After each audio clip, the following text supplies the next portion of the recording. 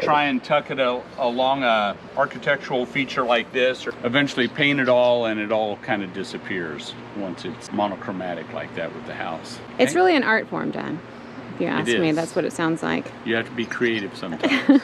Okay. But see, there are times if you can get inside, you'll see people run the refrigerant lines on the outside of the house like this, where they didn't think that they could drill a hole in the house and run the new refrigerant lines, and you make it look much cleaner on the outside. They don't think about that, you know.